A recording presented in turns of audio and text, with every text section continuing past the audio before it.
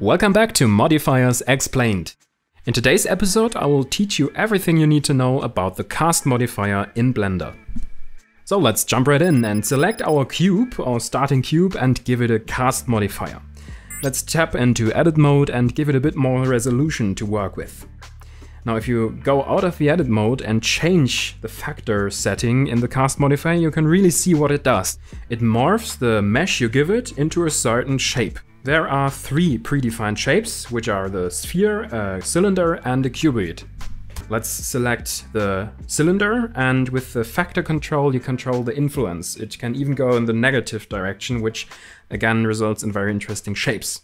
The final cuboid version, of course, has to be tested with a different object than a cube. In this case, we'll choose a sphere, give it the modifier, set it to cuboid, and change the influence. And you can really see now it changes, it transforms it into a cube-like shape. This effect can be limited to a certain axis, in this case the XY axis or just the X axis like here.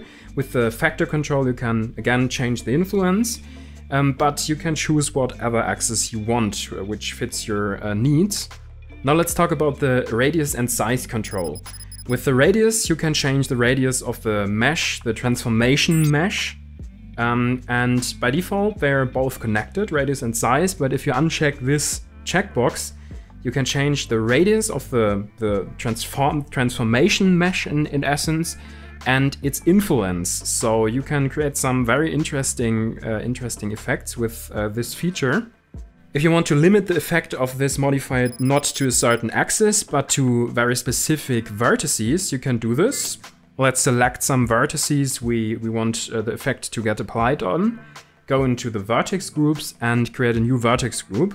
In the Modifiers panel, let's select our newly created Vertex Group, and now you see it's just applied wherever we selected our vertices. Where this effect really gets creative is if we have a look at object transformations. Let's add in a new empty, and select it in our object setting.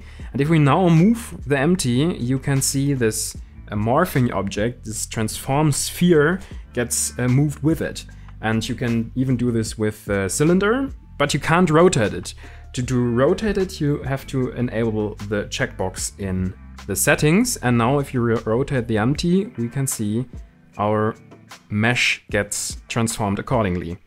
This, of course, works with scale, rotation, and transformation in this case. So now the interesting question is, what do I really use this modifier for? What are the use cases? And we'll talk about two examples in the following part. The first one will be the quad sphere. We have a look at the common UV sphere. We can see it has a triangle fan up top, and this is not always wanted. Sometimes you want a really perfect quad sphere. To do this, let's add in a new cube, give it some resolution, and apply a cast modifier. If we now transform it and apply it and have a look at the final mesh, we see it's a perfect round sphere, but it doesn't have any triangles. And this is crucial if you want to do sculpting, for example, or if you want to do some hard surface modeling stuff. There are use cases for this, and as a bonus tip I will show you how to create an inset in this case and cut a hole into our sphere. This is very useful for these kinds of applications if you don't want to have any triangles in your sphere. Now you know a quick and fast way to achieve it. For another example, let's add in a new plane and give this one a lot of subdivisions and a lot of resolution. Now let's add in a sphere and scale it a bit down, move it up, and press Ctrl A to apply the scale. Let's add a cast modifier and set our object to our sphere. And with enable transformations, we can see the sphere acts kind of like a force field, kind of like an influencer on our mesh. And you can really create some cool effects like soft bodies or some wormhole effects with this. There are some cases where this will be very useful. And you can see it kind of morphs if it transitions into our plane. Play around with the factor and yeah, then have fun with it and get creative with it. You can even move your sphere around. For this demonstration, I'm quickly gonna make the surface a bit bumpy, so you can see that this effect works on uneven surfaces as well.